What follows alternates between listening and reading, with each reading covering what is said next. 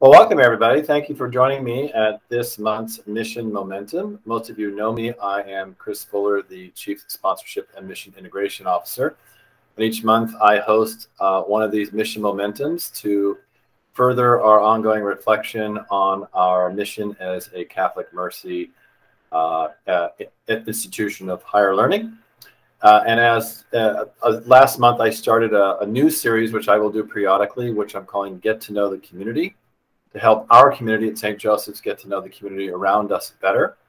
And tying that in with Black History Month, I thought it would be an opportune time to learn a little bit more about African-American history in our area, and in particular, the Abyssinian Meeting House, which I first discovered when I moved here 2 years ago or 3 years ago, just walking in the neighborhood. I live here in Portland, walked by it and saw the sign and had no idea. So I thought it'd be helpful to have someone with the Abyssinian Meeting House to come join us today to talk about the house, its history, and the current restoration efforts there. So the person who's joining us today is Pam Cummings,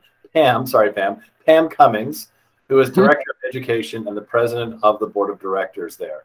So Pam, welcome. Thank you for joining us here at St. Joseph's. Hi, and thank you for inviting me to speak with you and giving me an hour of your day.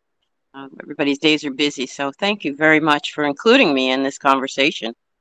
Great. So why don't you tell us just a little bit about yourself first, Sure. and how you came to be associated with the Abyssinian Meeting House, and then we'll talk a little bit about the house itself. Okay. Again, my name is Pam Cummings. I am the president for the Committee to Restore the Abyssinian Meeting House, as well as the Director of Education and Educational Programs. I became a part of this project quite organically. My sister is the founder of the committee. My father was the president. I find myself as the president because one day he just was tired, and at a board meeting he said, "I'm done." And I was the vice president, and so you know how that goes. when one steps down, the next one in line steps up. I had no idea of what I was doing. I knew some of it because I've been around it for so long with my sister and my father and my mother, and hearing about all the conversations about the Abyssinian, and I really did not want to be a part of it. But I'm so grateful today, and I took on the task as the Facebook manager back then. And as I began to do that, I developed a real passion and a real love for this project, for this history.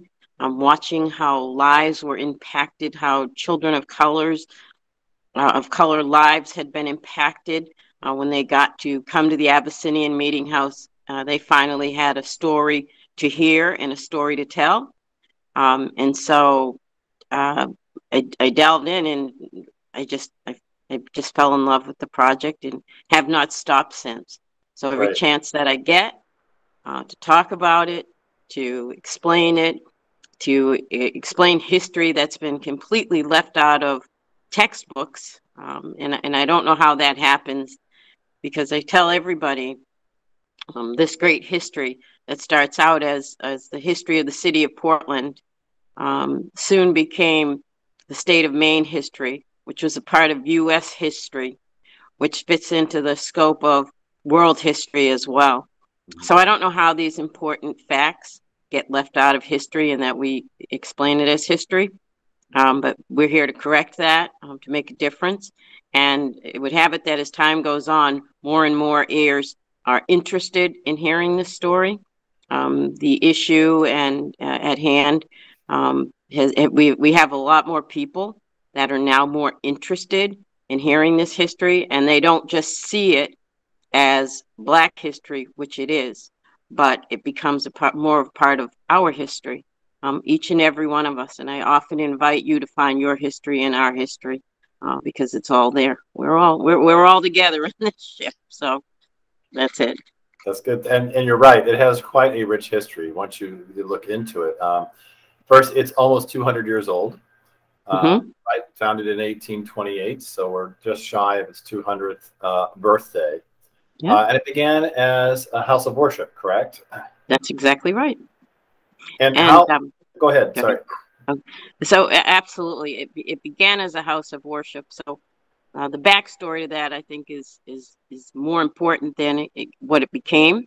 The reason that it became what it became, because people don't associate racism with the state of Maine or slaves with the state of Maine. And I grew up in Portland, Maine, and lived here for the first 18 years of my life before I went away to college. And I had never heard of this building, never heard of this history, didn't know it existed. And like many people, I thought, oh, we're in Maine, you know, we're tucked away, and we weren't a part of this. When in fact, um, the mere fact that this building was erected would let you know that racism was alive and well then. But unless you know the story and unless you know the history, you don't understand what a big part it was. And there were 5 Black men. They were free African American men who in 1828, they were tired of being kept out of the churches, the local church here in Portland, which was the first Congregational Church of Portland, where they were members. And when they went to church there, they were not allowed to worship in the main sanctuary. They were relegated to the balcony and to the corners of the building. And this just didn't include the Black people that lived here, but when you had visitors that came in, sailors or men that were mariners who worked on the shores, when they came, they too were relegated. And at about that time in 1828, Black people were beginning to build their own houses of worship. And these 5 Black men spoke up. They petitioned the church, and they said, you know, this isn't right. We don't like the way we're being treated. It isn't fair. We would like to have our own church. They were granted the right, and the Abyssinian Religious Society was then formed. And then in 1832, I believe, it became the Abyssinian Meeting House. Or I'm sorry, the Abyssinian Church. And since we have changed the name to the Abyssinian Meeting House. It was a humble house of worship. And there, it was the central hub where people came. They worshiped there. The Black community came. They worshiped there. They had speakers there. Frederick Douglass, William Lloyd Harrison. They gave impressional speeches there.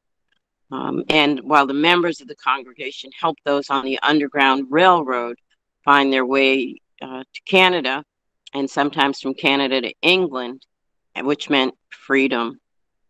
And so I guess that's where I kind of start to come in here and ask first the question that I should always ask and not assume is that everybody knows that this is an underground railroad and that the train is nowhere to be found on the Underground Railroad. Is this correct? Okay. You laugh, but you know, sometimes the children come in, you know, pre-COVID, they would come into the building and you know, some kids were scratching their heads because they just couldn't understand. This didn't look anything like the train station they were expecting. They were like, well, where's the train? And I was like, oh gosh, guys, it's not the Underground Railroad. But that's not just left to children's foolishness. I've had some adults come in and who have asked too, where is the train for the Underground Railroad? So I love when I get that question because I love to be able to correct the misinformation or their perception of what they thought that the Underground Railroad was. So we're free to go on to let you know that the Underground Railroad is more about a movement. It was one of the most multicultural collaborative events and protest in U.S. history as ordinary men and women of many races and religions worked together, pulled together for a common goal in a case, and in this case was social justice.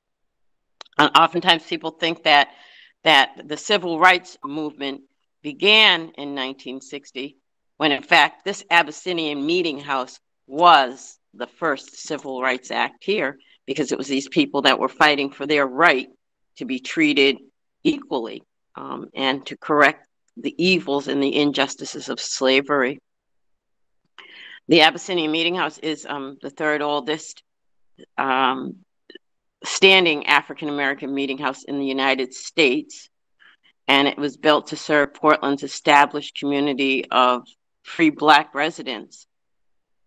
And I don't know if you're all familiar with the Great Fire of Portland, which occurred in 1866, which in the city of Portland, it was a fire where most of the city, there were only a few buildings that survived in that area, that survived that fire of Greater Portland.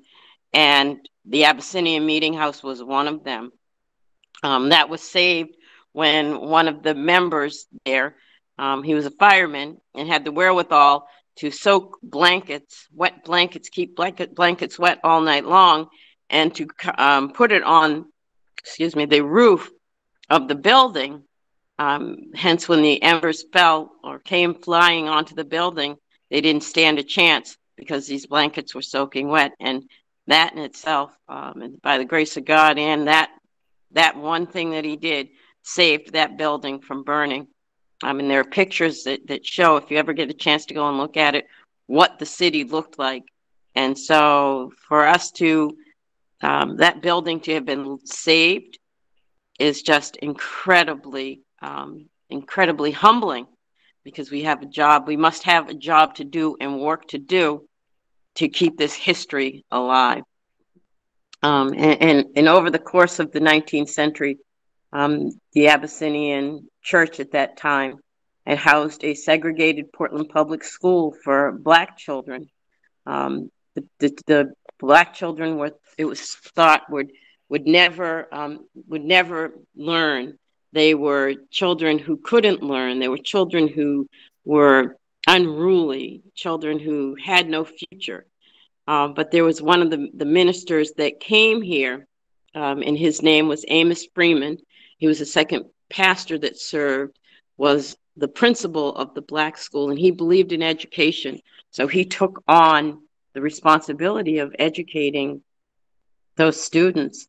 And it served as the Portland Public School for all of those years, until the taxpayers in Portland, Maine decided that they weren't paying taxes anymore. And it wasn't for anything more than those children can all learn together. That was an interesting concept. They were interested in segregating the schools, which they didn't call it that. They just weren't paying the taxes anymore for these children to go to school. And the desegregation went so well, the putting the children into the Portland Public Schools went so well that it became a model for the rest of the country when they had to start to do the same thing. And all children would go to school together, and the segregation and desegregation ending of and beginning of.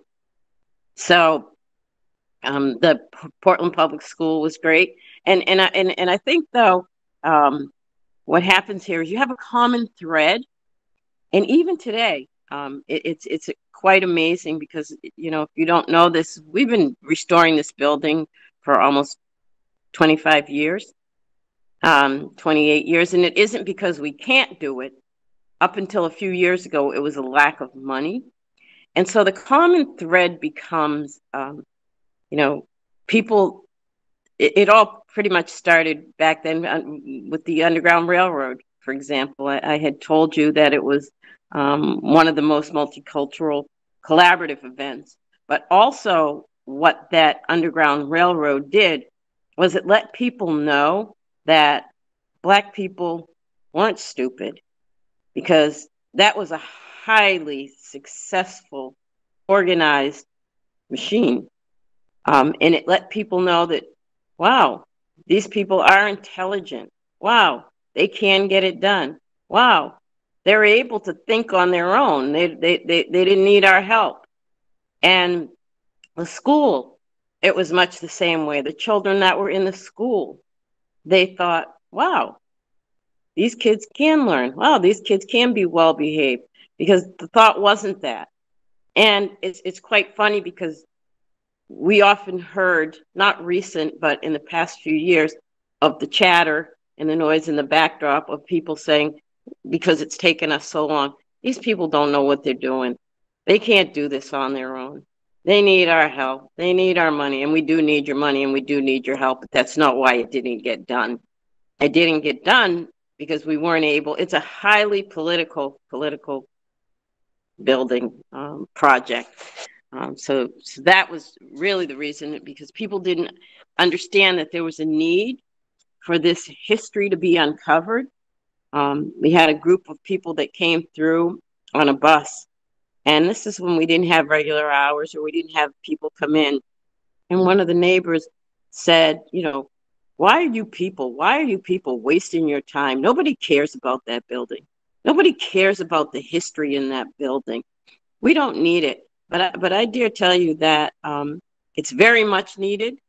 And thank God everybody understands today that it's needed, because everybody wants to learn now how we can all work together as a community, as a country, as a world, how we can all work. And we're finding that in order to understand, we need to know beginnings. We need to know histories. How did you get here? How did this happen? How did that happen? It becomes really important. And so I just love being able to be a part of it. Not only did the Abyssinian house in the public school, it also hosted lectures. And as I told you, William Lloyd Garrison was there, and Franklin Douglass was there as well. So it's a very rich history. The Anti-Slavery Society of Maine was started there. Religious services instructions were held in a predominantly Black congregation, but for the first time, they had a building that was their own. They found their voice in this building. And I don't know if you know much about it, but I know sometimes people that are marginalized and ostracized, that when they have a place that they feel that they're not invisible, that they are being heard, it's empowering. And so it empowered them to go on and fight for other things that really mattered. They were globally minded group of people that led at the Abyssinian Meeting House, because they then went on to become a very big part of the Underground Railroad here in Maine. And because of the Abyssinians' location near the shipping docks, it's an important link to the Underground Railroad, where slaves could seek haven traveling towards Canada.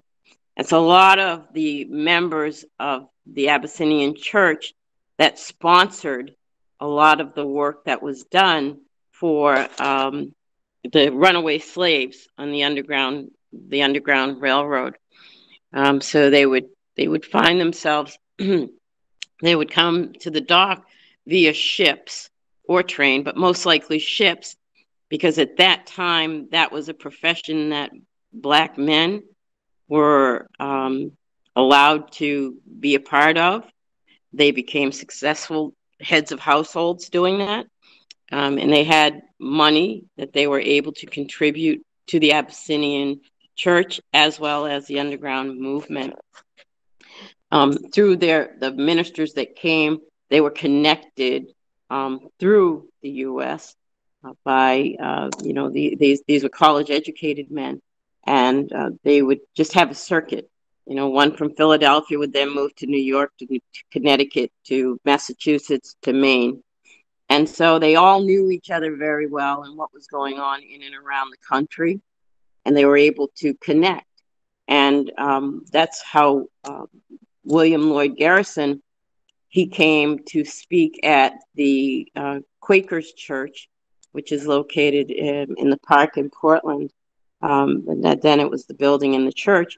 He came and had an incredible speech, and the Black people then invited him back for the next night at the Abyssinian Meeting House. And he was able to tell Reuben Ruby, who's a hack driver, about the movement in Massachusetts and they were able to bring it to Maine and collaborate and work together. And it's quite important that I let you know that it wasn't just the Black population that was a part of this movement. They couldn't have done it. They couldn't have done it without each other, first of all. But more importantly, there were a lot of Quakers. A lot of the white people that were involved were Quakers, and it was quite beneficial because they had to. It was in their homes. A lot of people often think, well, wouldn't they have hid the runaway slaves, in the Abyssinian? When in fact that's not true, because they had bounty hunters. They had people that were assigned finding them so that they could return them back to the South. And the people that helped risked their lives, the lives of their family, the members of their family, because had they been found, the runaway slaves had been found, you could be killed. Your family members could be killed. And there's a story of a family that had runaway slaves in there, that housed, it was a safe house. They helped the runaway slaves, and they had somebody, one of the bounty hunters, he came to the door and he knocked, and they answered the door. They had no problem answering their door. Well, they had two kegs of gunpowder underneath their porch, and they let it be known that if they moved any closer in that house, they said no, they weren't there, and if they came to inspect it, if they moved any closer, she was going to drop a candle on her porch and they'd all go up. So it was people like that, white people that helped the Black people in this movement, that could not have done it without the help of these people. They were diehards. They were determined that they were going to get rid of the evils of slavery. And I'm talking kind of fast here. I'm trying to get it all in. So I'll take a breath here and ask if anybody has any questions just yet, or if I can keep moving. If one I have, you mentioned Reverend Freeman. Yep. And we tend to think today we want our religion to be separate from our politics. We want religion to be private and politics to be public. But Reverend Freeman didn't just, as far as what I was able to find in some of my research, he wasn't just a promoter of the railroad. He was an agent of the railroad. Is that correct? Yes, he was. Yes, he was. And actually, the thing about him is that he was a man who was educated, and he really was educating. He wanted all Black people educated, because he wanted them educated and returned back to Africa, himself included. He didn't, not realizing that we were all going to have to stay here for as long as we did, or have, or are. His goal at first was just to educate them, the Black people, and then let them go. And absolutely, he was a part. Everybody that was a part of the Abyssinian church, they were also very active in the moving of those slaves and the housing of those slaves. And so, when you go on the Freedom Trail, you'll find that there's a barbershop there, and there is a clothing store. It's a clothing store that was there, and a bookstore. And they're integral parts of that Underground Railroad, because, we take for granted that these people just came and they'd hide out someplace, but they couldn't, because the Fugitive Slave Act was enforced, which says that if you escape and we find you, we can return you back to the South. And they got paid a handsome amount of money for catching and returning them. And so that was their job, to find these runaway slaves, and they would sit down there and wait for them to come in. And so you had to carefully, meet them. And you have to remember that the people that worked on the boats, the boats back then, the Black people had access to the schedule. They had access to the boat. It was their job, and they were trusted.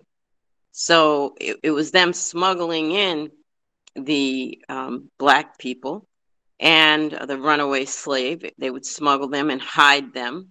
And then when they got here, one of the members of the Abyssinian Meeting House, Reuben Ruby, who had his hack stand, and then there was another man, and they would meet them at the boat and whisk them away to the barbershop, because it became very important for them to change their physical appearance, because the bounty hunters had to know who it was that they were looking for. So the first thing they did was, change their appearance. If they didn't have a beard, maybe give them a beard. If they didn't have a mustache, give them one. If they did, take it away.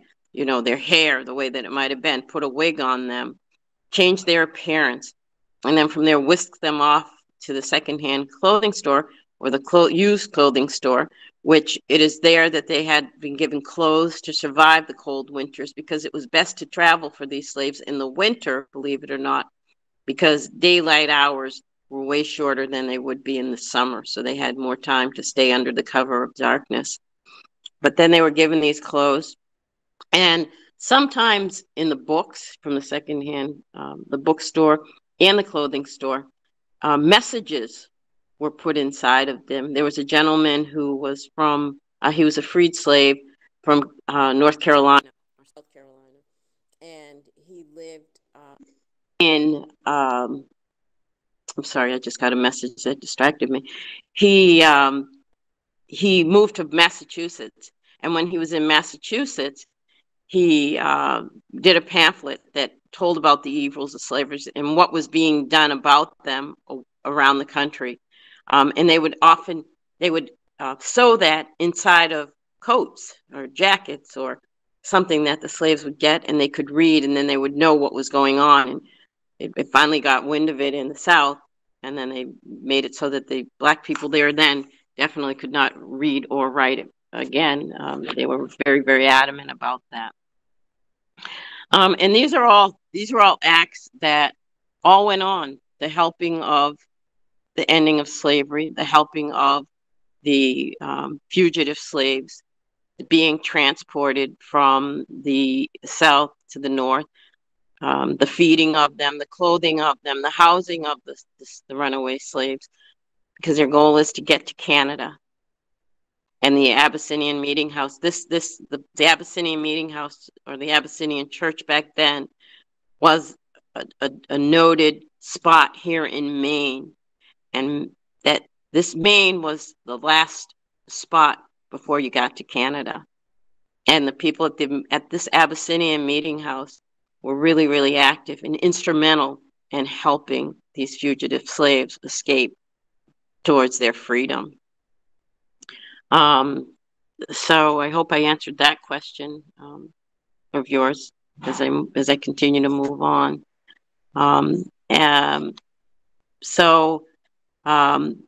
The Abyssinian, the members there were also part of the Benevolent Society for Women. It was there and through William Lloyd Garrison that they were able to, that a lot of women were able to find their voice. So again, another very good thing that these people had done. They had the person who gave the money, which was Reuben Ruby, and if you look on the Underground Railroad Freedom Trail, you'll see that he owned his own hack stand. He was an astute businessman, and he bought that whole street for $200, which sounds today like, well, that's not very much, but back then that was a lot. And then he divided each plot of land for $200, and he gave the land to the Abyssinian so that these men could build their house of worship and be allowed to come in and worship freely. And also the Abyssinian Meeting House, it really is a symbol, if you will. I would like to think, and it isn't necessarily that I think that, but it really is, it really stands for what happens, number one, when, as I said before, people are marginalized, and ostracized, and you find a place that you can find your voice, and then you have others who work with you. And we could all stand to learn a lot from lessons of the Abyssinian Meeting House or the Abyssinian Church, as well as the Underground Railroad. The timeless lessons that are used to make all of that successful could be used today with a lot of the problems that we do have. And I do have one fact, one nice fact. I don't know if any of you know of Uncle Tom's Cabin, a book that was written by Harry Beecher Stowe. And it was performed as a play at the Abyssinian Church back then, because many of the characters, as defined by Harriet Beecher Stowe in the book Uncle Tom's Cabin, were members that were associated with the Abyssinian Church. Well, I know a lot of people don't know that, but it is in fact true.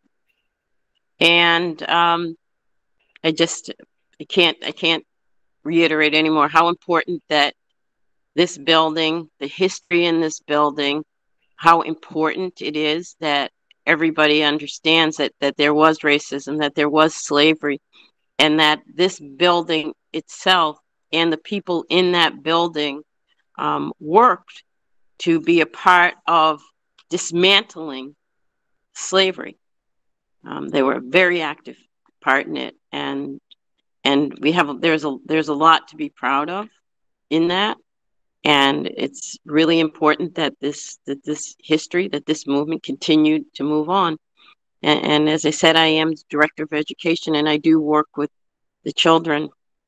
And I cannot tell you the sense of pride that some of these younger Black children have when, you can only imagine that they have been going to the Victoria Mansion or the Maine Historic Society or the tower Portland Landmarks has.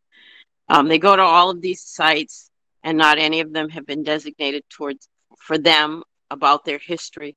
And when they finally get a chance for their classmates, for their peers to come in and to see this building and to be proud of what their ancestors did for them, the blood, sweat, and tears that went into that building for them, so that they could be who they are today and have the opportunities that they have today.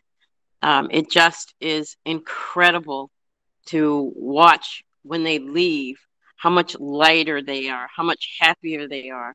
As kids would be, they're dancing and jumping around and finding me, and I always get these hugs, and I love when I get a child that's white that comes to me and says, how can I help?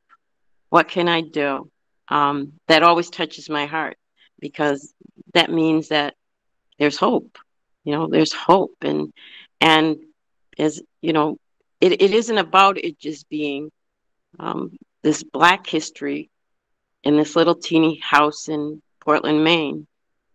It's our history. It's part of our fabric. It's all of our history, and I would encourage you to get involved with the Abyssinian in any way that you can. We do have we are now restoring the building back to its natural and original use, and that has been a long process. But as I said, we're so fortunate with this whole Black Lives Matter movement, which was ironic because here you had on the steps of the City Hall during the whole beginning of this, thousands of people chanting Black Lives Matter, Black Lives Matter, when this building that they have been trying to restore that has a lot of Black history in it, and Black and white people together put their lives at risk to restore, is just still sitting there. And at that time, we were having such a hard time raising money, such a hard time restoring the building. And it was like, hello, if Black lives really do matter, why aren't we restoring this building? People, Let's take our efforts and not forgetting, but let's get this history out. Let's finish this building so that others can come and others can know, because it means so much when you have tourists that come. That building speaks so much volume to the city that we're in, that they're visiting, that some are coming to work in. When you have this integral part of Black history that stands dilapidated and it looks like nobody really cares about, when we get it done, let's now show that all lives do matter, of course, but that Black lives do matter, that we want to know the history. We want to know what happened with the slaves that came in here. We want to know how many lives were endangered. We want to know about the blood, sweat, and tears that it took to put this building up and together. We want to know about how this building survived the Great Portland Fire and nobody else did. We want to know about the segregated public school for Black children. We want to know, what did everybody do to make Portland the city that it is today? And unless we tell the story, you won't know the story. Unless you tell the story, we don't learn what we did or didn't do that we can correct to make the world a better place to live in. So I would encourage all of you to look up the Abyssinian Meeting House, to tell the stories of the Abyssinian Meeting House, to make it known to your classes, because it's not just history. Abyssinian can become a math lesson. It becomes a science lesson. It becomes history, U.S., world, city, local history. It becomes so much more than just stories. It is really, we don't realize how lucky we are in the city of Portland, in the state of Maine, to have this asset. And it's not just us. There are a lot of people that approach us on the national level that want to make this a part of the national landscape of African American sites. So we're fortunate enough to have it, to learn from it, and to keep it moving. And, it's a lot of work, and it's a lot of work that there is to do. But we like to say that we are still standing in faith, and we still are. We are still standing, but we are certainly not standing still. We are doing the work that is required of us to do, with great diligence, with great passion and desire for everybody. This is a building, not our building. This is the building for the people here in the city of Portland and the state of Maine. And from that, I yield my mic and I thank you. Well, thank you, Pam. I appreciate it. I think to your point about how important this building is to know also that for a period of time, it kind of fell into disuse and was used for many different kinds of things, and eventually came back into the possession of a group of people who wanted to restore it. And we can only think, given all the development in this part of the city, there could be a time when this building would not exist. So I think you're right. We're lucky that people stepped in when there was the opportunity to do so, to purchase the building, to try to have it restored for historic purposes. Yeah, and to that, I mean, they wanted to. We've been offered to because the commission, or the committee to restore the Abyssinian Meeting House, the city of Portland sold it to the committee for $200, because back then it really didn't matter. There wasn't a whole lot of anything going on in that part of town. So we wanted it for the historic purposes, and again, to get our stories out. But they gave it to us. And then, a couple of years ago, they came back and said, oh, okay, so, it's taking you so long to do this, and we know you need our help. You can give us back the building, and we'll let you lease it for $1 a year.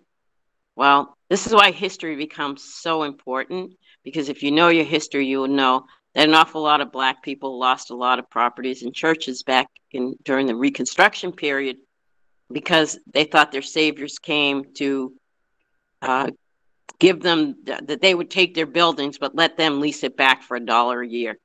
So here we are, fast forward to 2020, 2019, where the same proposition was coming to us.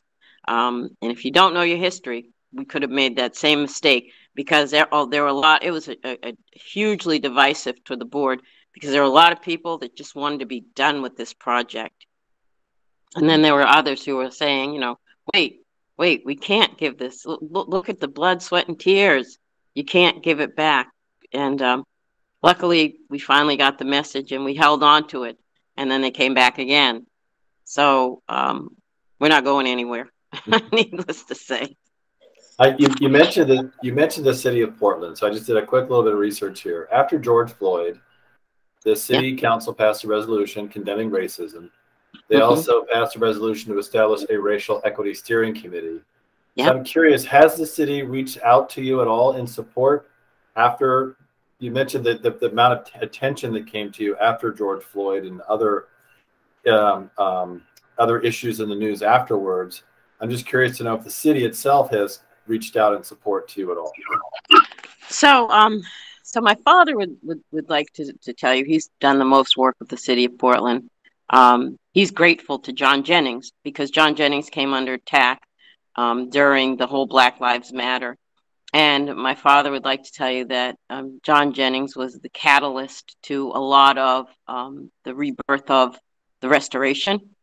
When, you know, he was the beginning of people starting to understand that we needed to give money.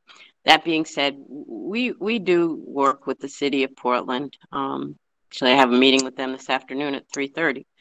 But I would have liked to see them give a little more, and they have given. But it was really disheartening that it was going to be given to us under the premise that we gave them back the deed to the building. That just, I don't know how anybody could think that that would ever happen. But so that was disheartening.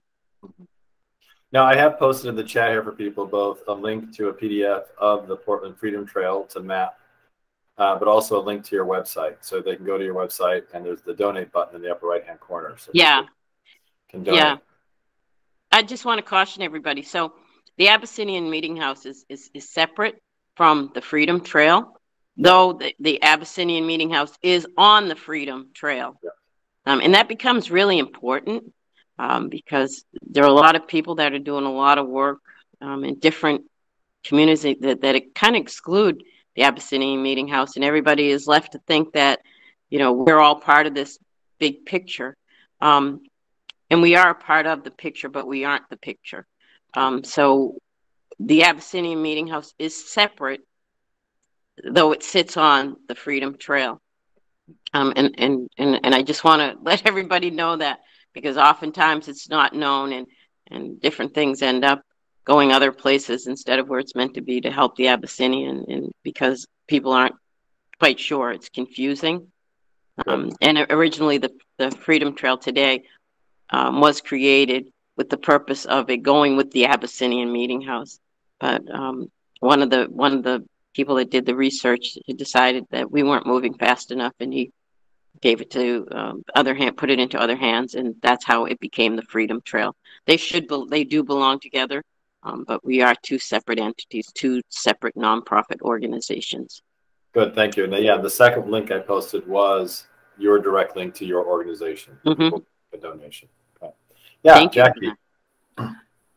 Is the Abyssinian Meeting House Church tagged in any historical way, like a National Historic Monument site or something like that? Yes, and it's funny you should say that, because the meeting before this, I was with National Park Service. We are one of 600 and something sites throughout the country. We have recognition as part of National Park Service. We are an official, the only, well, there are two now. There's us and the Harriet Beecher Stowe House, official Underground Railroad sites in the state of Maine. And we're part of a much larger organization, which is called the Network to Freedom. So yes, we are. We are part of a much larger group of people. Yes, Emily.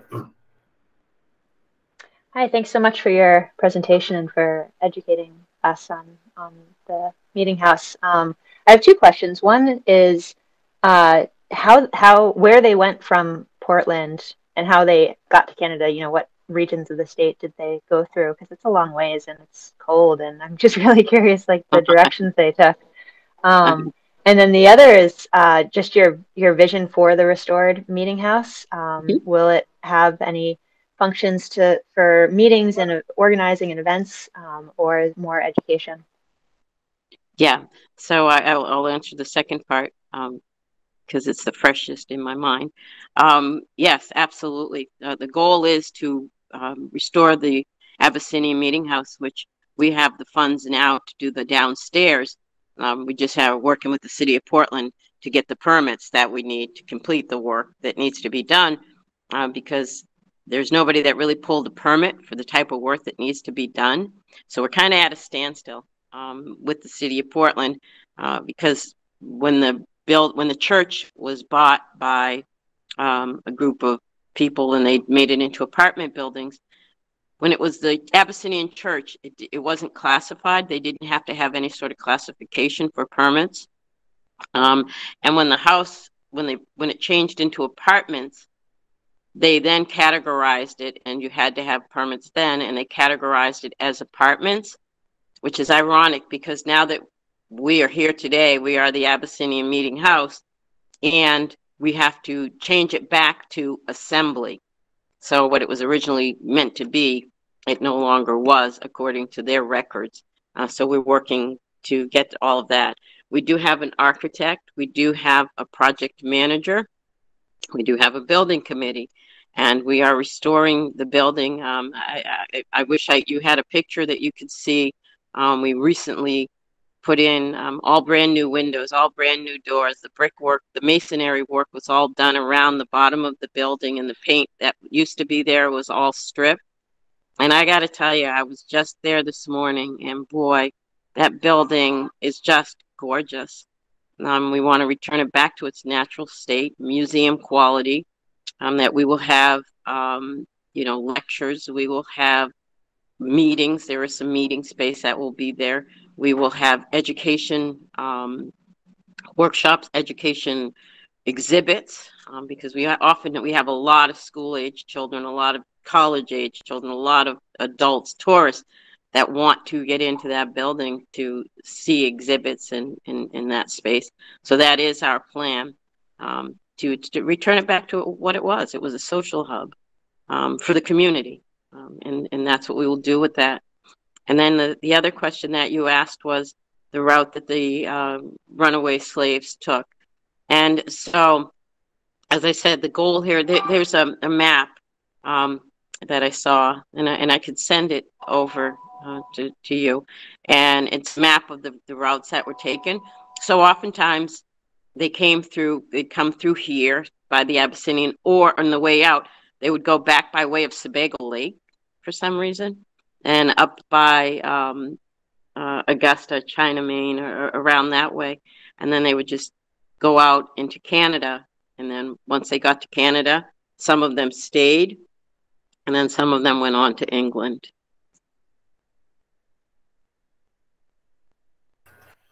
We had a question here. It was, are you guys working at all with the Green Memorial AME Zion Church? I go to the Green Memorial AME Zion Church. Reverend Lewis is my pastor. He just married my son back in August, and my daughter. I'm extensively, I'm a real active member of Green Memorial AME Zion Church. We don't do any work with them per se. We're not a church anymore. We are a meeting house, and that has to be well known, because when you go to get the funding and the grants, it's very different when you say that you're a church or an organization, a nonprofit organization that we are today. So we have no church affiliations at all. Excuse me. Any other questions for Pam? In my research, do you work with any genealogical societies specializing in genealogical histories of descendants of enslaved people? No, we don't. That's interesting, though. Do you know, are there any living descendants of members of the church when it was that still live here in Maine or in Portland? Yes, yes, there are. We have a couple of them are on our board, McKinsey's, and Bob Green here. He's a historian who does work, and his family was, I believe, Reuben Ruby was part of his family, or they were descendants of that. So yes, there are families here that are still dependent. They are part. What's your goal for your fundraising? I mean, how far are you from your fundraising goal for the restoration? Well, so right now we are waiting for. We have been selected. There were a lot of people that went through, and we were one of 10 people that has a federal money from the federal government to the tune of 1.75 million. That will go an awfully long way in the restoration of the Abyssinian Church. We have the funds for downstairs, as I told you, which would be meeting space, bathrooms, a couple of exhibits we would keep down there, a kitchen and offices. So we're continually fundraising in the way of grants and gifts from people and sponsorships. So love to have all of you come on board and help anybody who would want to come on board and help us raise money. We are actively seeking money and really waiting on the government's that 1.75 million to see what happens with that. Any other questions?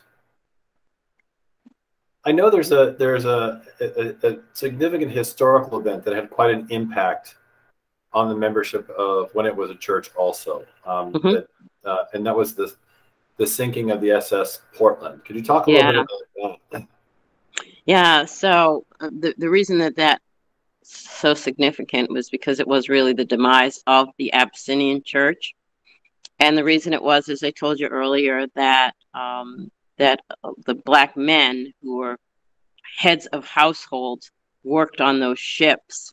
And there were 18 members of the Abyssinian Meeting House that were on the SS Portland, which was in Massachusetts, I believe. It was docked there at a really bad snowstorm that they should not have gone out in this snowstorm. And they went out, the captain of the ship, the captain of the boat said, "We're going, and I don't care." And really there's some hearsay about the reason that he chose to do that is he was a little older than another person that he worked with, and that it was ego that told him to go ahead and go out in this storm. And it was a very bad, and they call it the Titanic of New England. And he went out into the ship, and unfortunately, they didn't make it very far out. The ship sank, the boat sank, the SS Portland, it's called, sank. And on that were those members of the Abyssinian Church. As I told you, they were heads of households. And so the women who lost those incomes could no longer support the Abyssinian Meeting House or the Abyssinian Church then. And so it just kept dwindling and dwindling, and it finally had to close its doors because of lack of money. But that so they often call that the 18th casualty from the sinking of the SS Portland, because the Abyssinian Meeting House went down as well. Any final questions for Pam? Oh, I had one here. You mentioned school kids come and visit, Yep. and they learn about the history. Do you have a regular coordinated relationship with the school district or schools that you mentioned how this has not been part of our history, and it needs to be. Is it becoming more a part of our history? Are you working more in a more concerted way is the school district working with you in a more concerted way to make sure this is part of the history that the kids learn? Yeah, so I'm also on the advisory committee for the new law that Rachel Talbot Ross, who is my cousin as well, that she has that they're waiting to incorporate into the Portland Public Schools curriculum. So yes, and I've always had a relationship with several of the public schools. They call, they want me to come in, they like to talk. We reach out, we do community work. I have curriculum available for children. But absolutely, it's becoming more and more as the landscape of our classrooms changes. The diversity, the colors of our classrooms look different than they used to. This becomes more important. The history, because it makes others, it includes all of us, so that we're not just telling a one-sided story about the history of Portland. So absolutely, yes, there is a very much uptick and increase in people wanting to get this information, people wanting to hear it, to learn about it, to teach about it, and understand the importance of it. So absolutely, feel free to contact me. Our Facebook page is loaded. Abyssinian Meeting House Facebook page is loaded with Maine Black history as well as other Black history. I encourage you to go and look there, and can always contact me via that. If you're interested in me, I could come and talk to you, come and speak to you, your classrooms, or figure out something that we could do to work together, collaborate here. And thank you for this. I had a question. It's kind of a personal one, maybe not too personal, but how did you get here personally? Like, what was it that said, you know what, this is where I want to put my stake in right here? Mm-hmm.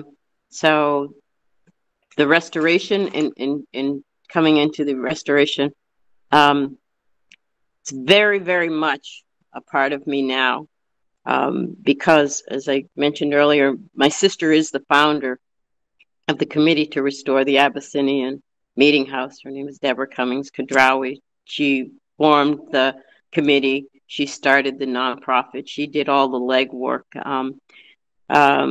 It'd been around in my family for probably 10 years, and I wanted absolutely nothing to do with it. I told you I was forced into being, part of the board. I came on board to make my mother happy, really. And boy, then I started to do the Facebook page, and I just fell in love with the history, Black history. And it happened to coincide at about the same time my children, I was helping them do their homework.